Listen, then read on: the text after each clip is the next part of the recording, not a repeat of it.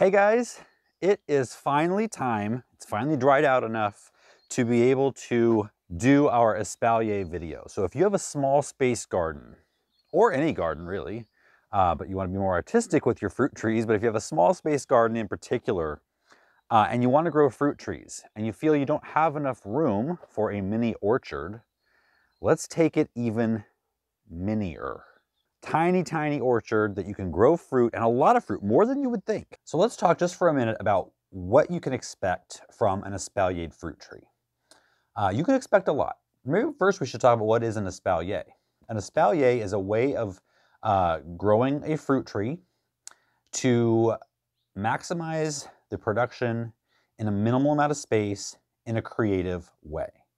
And there are many different forms that an espalier can take. I'm showing them over here on this side.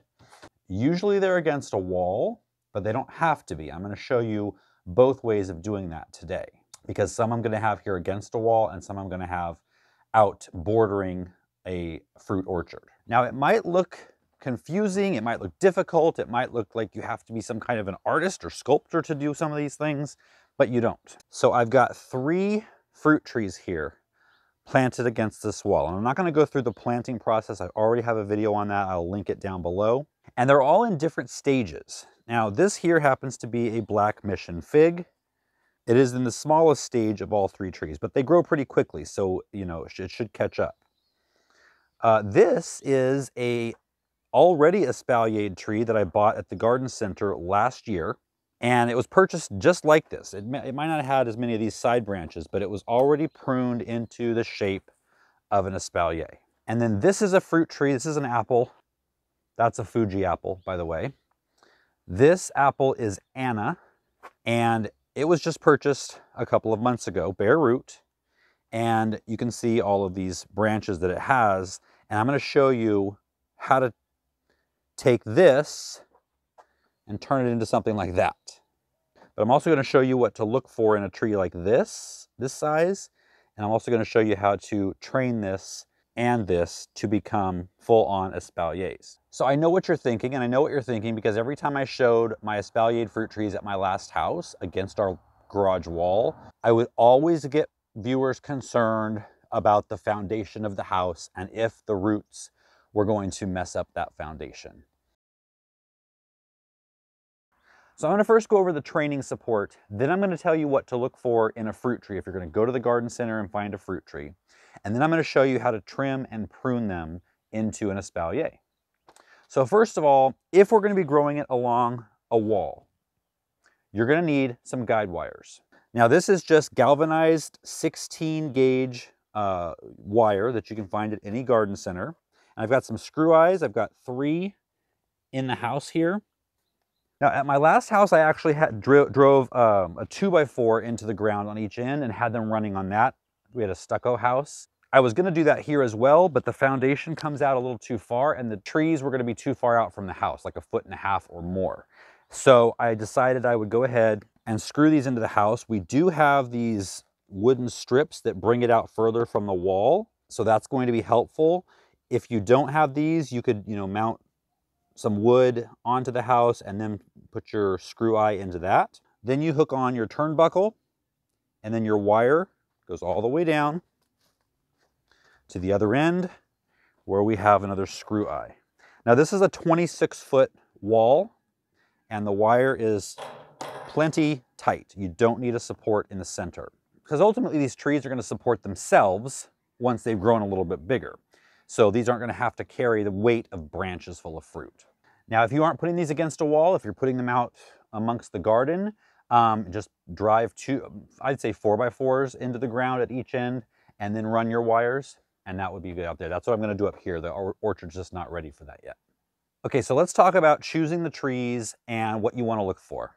This fig tree was not originally planned as an espalier, and so it's going to be a little bit different to train. All I did at this point was plant it so that most of the branches were on the same plane or parallel to the wall and not sticking out forward. If they are sticking out forward, like some of these that I'll probably want to use, I'm just going to slowly train them back. But I'm going to let this get a little bit bigger before I do anything to it. This tree, on the other hand, what I looked for at the garden center was lots of branches, number one, which this had, and lots of branches that were on the same plane. As you see these two right here, really good branches. This one here, really good off to the side branch. And all the way up, there are branches that we can make choices to be the ones that will grow along the wall. Now, as far as how far apart these wires should be, really, it depends on the tree, but you can train them into pretty much any amount of spacing. So I went about 16 inches up for the first one. I kind of used this tree as a model. 16 inches up for the first one that these will hook on here, and then about a foot, well, exactly a foot, between the next two. As these grow, I will add more wires going across as tall as I want them to be. Now, I would actually love them to completely fill in below the windows and then up the sides and in the middle to about the top of the windows, and just have this as a nice fruit tree covered wall. Might actually have the added benefit of blocking the sun from hitting the house. This is a south-facing wall and might keep the two bedrooms a little bit cooler.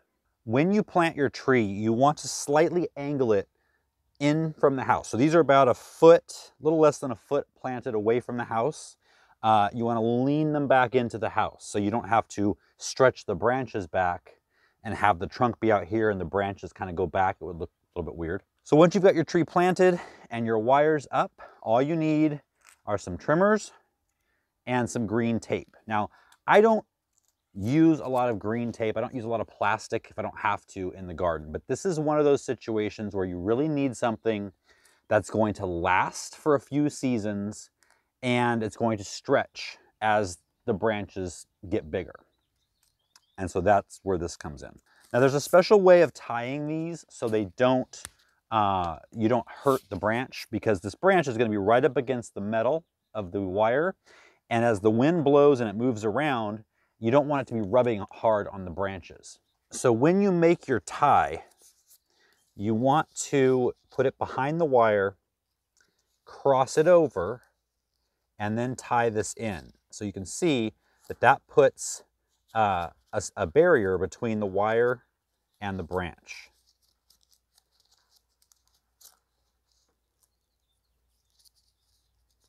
So again, we cross it over itself and tie it in.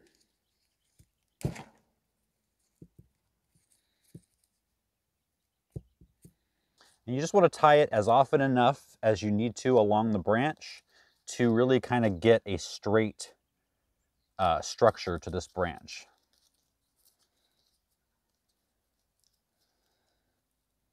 Now, if we want this branch to grow longer, to keep going down this wire, which I do, probably a couple more feet, then we don't want to tie this end piece down, because plants are always thinking about growing upwards. And so if this is horizontal, it's going to start putting more energy into this growth that can grow upwards rather than this that can grow longer. So we want to leave it up a little bit so that it can do that.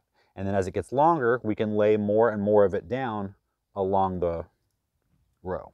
All right, so I'm just going to keep tying in the rest of this.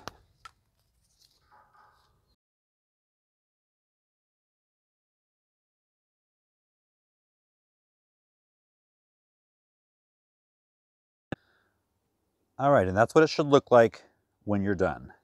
Now I'll come by and snip all those green ties a little bit shorter. Now, as far as pruning these branches that are growing up, you want to keep them pruned, you want to space them about 4 to 6 inches apart. So some of these on the end are getting a little close, and you don't want them to be longer than 5 or 6 inches. So this is probably as long as you want it right there. So this one's a tad long. This one's a tad long. This one here, I am leaving. The garden center pruned the top out of the tree right here. However, I want this to grow taller, so this will now be my new leader.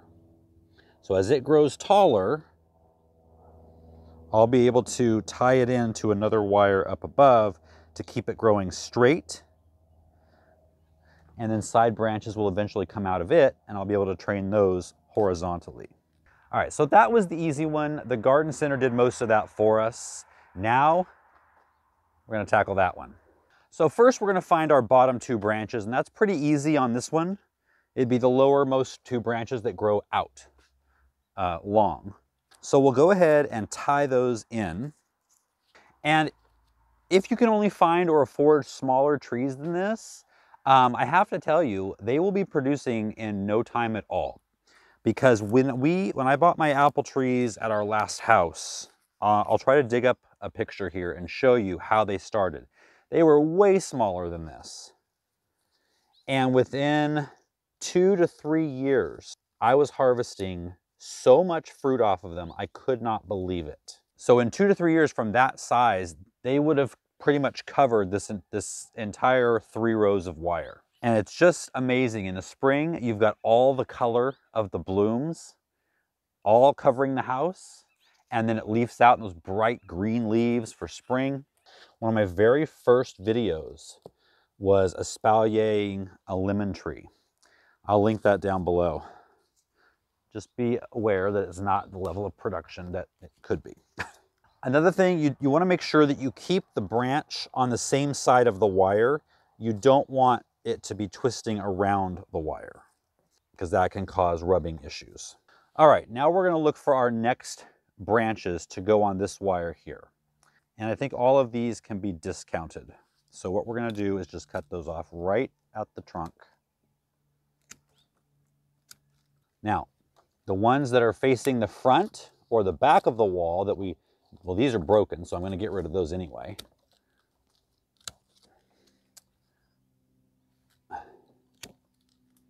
So now, once we're getting close to this second wire, we have to start making some decisions and seeing which ones we're going to keep. Now, obviously, this one is not a contender. This one's facing completely forward, and there's other choices, so it's not a contender either. When you're cutting these, you want to put the sharp side of the blade against the tree. You're going to get a much better cut and a much smoother cut. So now, we got to choose between this one and this one for this wire here. This one's longer. This one is kind of more at the level, but then has to bend down. This is going to be the only one that's really available for over here. And it's okay, it's going to grow. I think because this is longer and because this first branch starts lower than this one, we'll start this lower than this one. So I'm going to go ahead and remove this branch here. So we'll go ahead and tie those 2 in.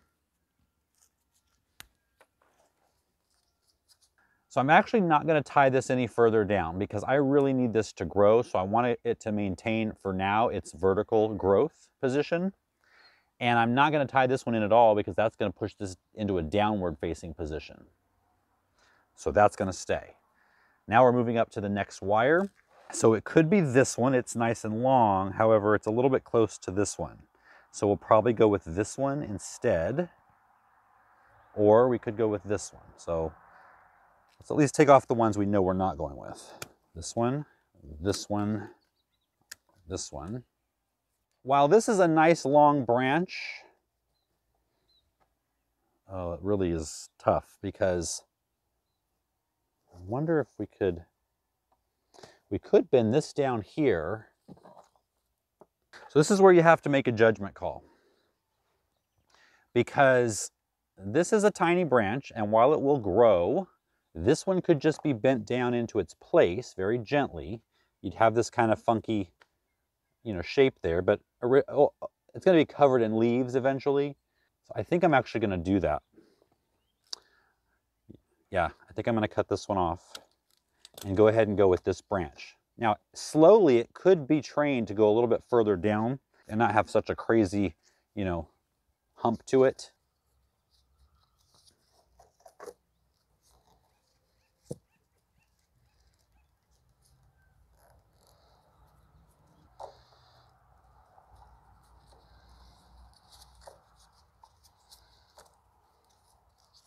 So slowly I could train this down into a better shape. Will I? I don't know. Now here's one thing I want to point out.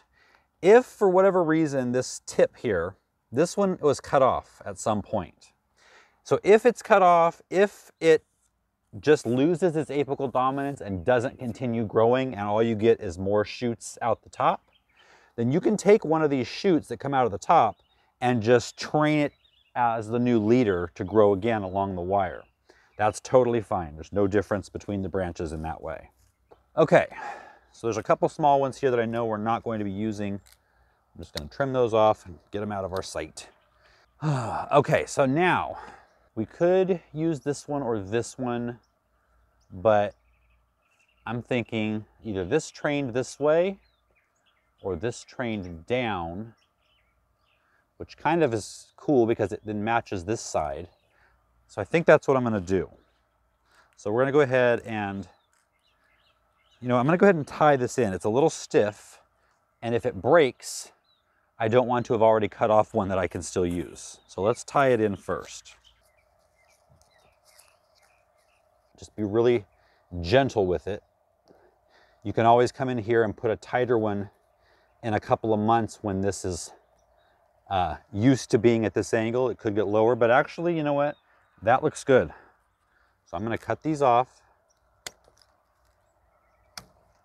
And we don't need this one anymore. So there's a little one growing out here. Don't need that. And we don't need this, or this, or this. Now this one is going to be tied in here. Now this branch is thinner, so it's a little bit more flexible than these other ones.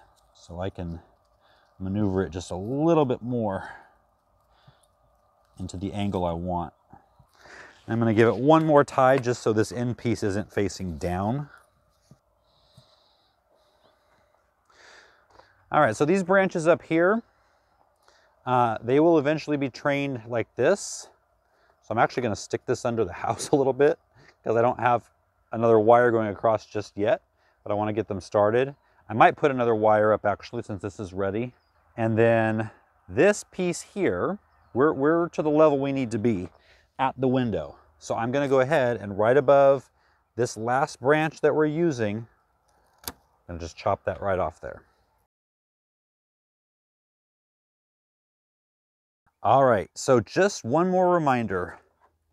You let these horizontal branches grow as long as you want to and then cut them off at the end once they've reached the level of growth that you want. You let any branches that you want to create a higher framework, you let them grow until they're to where you want it, then you cut them off, and then that will force more energy down into the growth to make the new side ones. Any other vertical growth you want to keep to finger length, maybe 5 to 6 inches at most, and each one of these branches that grow out of the main branch are going to produce fruiting spurs. So just at this size right here, I mean, you could have a ton of fruit just on a tree this size. But let's say you don't have room to grow vertical, which is a little bit rare. But let's say you have a small garden and even this, maybe along one side of your garden, would cast too much shade on your vegetables. You can do step over apple trees. And basically all that is an apple tree that is cut right here instead of here. So all you have is this first line of branches, and those can grow long and they could border a vegetable garden or a vegetable bed for that matter. And you'll have apples growing all along the border of your vegetable garden or vegetable bed. So I know what you're thinking, and I know what you're thinking because every time I showed my espaliered fruit trees at my last house against our garage wall, I would always get viewers concerned about the foundation of the house and if the roots were going to mess up that foundation. Obviously, I'm not going to give you advice for your house. Our last foundation was a typical concrete foundation. The thing about this foundation here is over 2 feet thick, so I'm definitely not worried about it here. The thing about espaliered fruit trees is they're much smaller than a full-grown fruit tree. Even though you can train them to grow up a wall as tall as a fruit tree, they're only on one plane. There's not branches 365 degrees around the tree. And what that means is a tree only needs large enough roots to support what's above ground growing. And so if there's not a lot above ground growing, the root system doesn't have to be huge and expansive and thick. 5 or 6 years into the espaliers we had at the other house, we had to put irrigation in, and I had to dig a trench right down that bed. And the biggest root I found was just a little bit thicker than my thumb. If you're concerned, you can put if you're concerned, you can put, you know, if you're concerned, you can put a metal barrier. You can get like a corrugated metal, bury that against the house, and, you know, that should force the roots out the other way. But anyway, you can make that decision. I'm just telling you what I know and have experienced myself. I hope this video inspires you to know that you can grow fruit, trees, in as small of a space as you can possibly imagine. If you learned something, please give the video a thumbs up, subscribe if you haven't already, share it with a gardening friend, and I'll see you next time.